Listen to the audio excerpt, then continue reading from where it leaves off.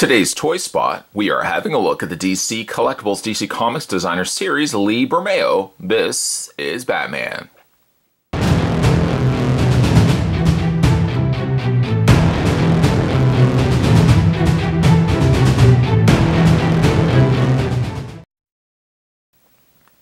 Spot's already had a look at the Superman. If you haven't had a chance to check out that video, go have a look.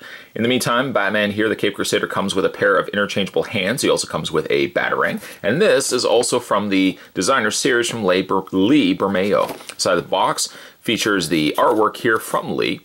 And the back of the package shows you a sketch of the figure as well as what we ended up getting here in figure form, or sketch of the character, I should say. Batman and Superman were both sculpted by Eric Sosa. On the underside of the package, you can head over to www.dccomics.com if you want to check out some really cool new upcoming figures and collectibles. You can also, if you have a tough time finding a comic book store, as time to time, and I do say it frequently, I suppose, if you can't find a local comic book store in your area, that's all right. Head over to www.comicshoplocator.com, put in your zip code, or in this case, Canadian, your postal code, and it'll tell you comic book stores in your area. It's that easy. And Spot actually has used it as a true testimonial. I have used it and found a comic book store in my area. That being said, Spot's going to take a break. I'm going to get this opened up. And when we come back, we're going to get a better look at the DC Comics Designer Series Lee Bermejo Batman. There's more anyway, guys. Don't go anywhere. Stay tuned. To run by the accessories again, Lee Bermejo's Batman does come with a rather large batarang. Though large in size, it is fairly thin, as you can see here. It does feel a little on the thin, literally, it does feel on a thin side. Like, if you bend it just the wrong way, you're obviously going to get big stress marks going on this. Be very careful with the batarang itself. It has a very unique design to it, one could say. In fact, one could say that really about the Cape Crusader as well. A very unique design and very accurate to Lee Bermejo's type of style. Also, for holding that batarang, the Cape Crusader and Batman also does come with a pair of interchangeable hands. These hands are open, whereas the ones currently in the sockets of the arms are defaulted closed shut. They're just a pair of fists. So you get a pair of those to make use for the batarang. Alright, so let's have a look at Batman, which may not be everyone's cup of tea. It's duly noted. It may not be everyone's preferred choice for how Batman may look, but that's one of the beauties of the designer series. In some regards, it may alienate, I think, some collectors out there that are just looking for a Batman figure. Picking this guy up, much like picking up the Superman, you look at this and you're immediately thinking, I don't know, that doesn't really look like Batman to me. Whereas on the other end of things, for somebody who's a big fan of Lee Bermejo's work, may pick this up and think, oh, that's a really good representation of Batman in plastic treatment. Though I'm not super crazy about the design, and I think, truthfully speaking, I'm actually more in favor of the Superman design, I think, based on a comparing of the figures.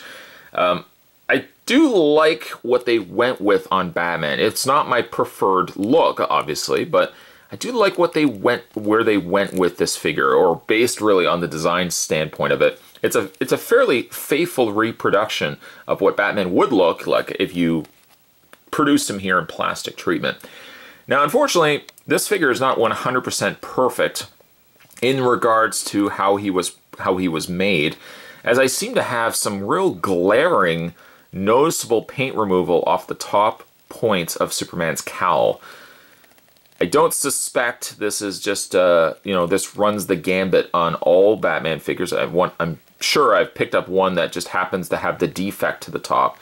It's certainly not something that a little bit of paint or just a little bit of a marker can't touch up. So it doesn't look like it's broken, but it certainly is very noticeable that paint has come off the tips of this of the cowl. The face is good if you are a fan of Lee Bermejo's work. A more gritty, grimacing looking Batman here. The design is, again, very unique. Very, very unique, right down to the fact that the bat emblem is actually part of the cape rather than part of his uniform, the torso uniform area here. I think the coloring also on his face is done well. A mixture of flesh tones with some pinks some darker areas just to bring out, especially the areas of the recessed sections of the eyes. Very, very nice. The rest of the cape, as well as the rest of the cowl, is just solely black. There's not really a lot of care, or a lot, in this case, a lot of additional color that's been added to it. Although the cape does look like where the seam lines come down, a lighter bit of coloring was added to it, or especially around here, it looks like a lighter bit of coloring. And I can't imagine that that solely is just due to quality issues. It looks like it was intentional, which I actually do like, as opposed to this being just completely one color. The cape, as you would imagine, much like Superman's cape, is bizzé. There's a lot of additional wrinkles and creases to it. It does look like Batman washed his cape and then didn't iron it, just literally threw it on him. Something, again, that could alienate a collector from wanting to pick up this figure, but on the other end, the flip end of it, anyone that's a fan of Lee Bermejo would instantly see this and say, oh, okay, that's a very accurate read to how it looks like in the comic itself. The figure, as you can imagine, also by gauging visually, just looking at it, is a very stocky, blocky looking Batman. Very thick thighs, very broad, square, almost box-like torso. It's again a very unique looking design. I can't say I 100% hate it. I do like elements to it. I always do like different takes on a superhero. Even though my go-to may not necessarily be this design, I do really like when they go off the beaten path and a new artist comes in, or a new designer, and drastically changes up. Even if it's for a short run, drastically changes a look to a character. Some of the other elements to this figure that help break up just the overall gray and black tone that we see is this very bright, not so much bright, but bright certainly by contrast to the grays and the blacks, the utility belt, which is colored in almost a lighter, I want to say what, like a lighter orangey brown. There is the back of the figure as well, the back utility belt. I would love to see how they would approach a Lee Bermejo Joker. I think that would be kind of cool as well. Joker's very, very zany in his design, at least in the Bermejo run. When it comes to his posability, Batman's head is a little restricted, is an understatement. You can rotate it, but the whole time it's creaking, it's squeaking, it's really giving you a lot of resistance. And I've had this figure out for a while now. Head also moves up and down, but very, very stiff on the neck portion. The arms hinge out, but as you can probably guess it, the cape basically just consumes so much of the motion in the arms. You can move the arms forward, that's not so much the issue, but moving the arms out can be a little bit more difficult unless you kind of bring the cape out. But still, you've got the shoulders really keeping a lot of that at bay.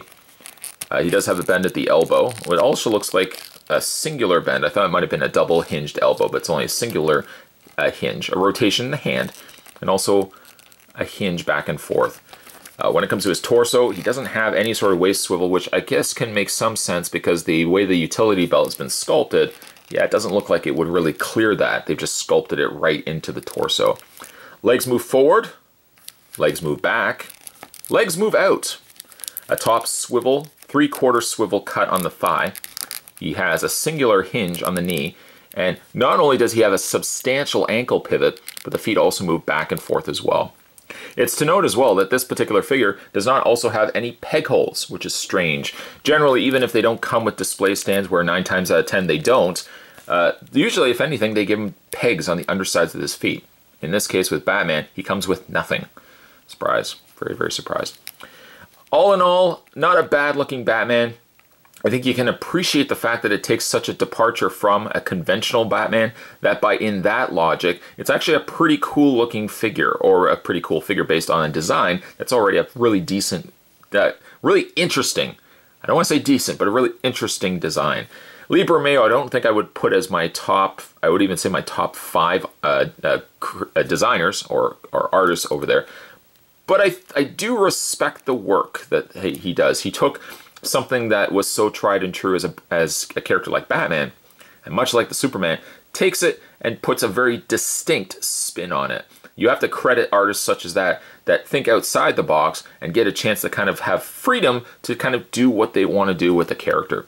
It's not going to be his guaranteed look for the ages, but certainly a departure like this is in some regards, a breath of fresh air. It's really different, and even if it's for a very short period of time, you can kind of see what a different artist would have done with a character that normally may look something completely different. So for that reason, I like the figure.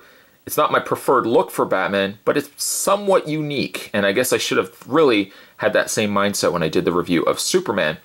The figure was a little iffy, but truthfully speaking, the design itself was at least a departure, and I really should have given it, I think, a better, fair chance, I think.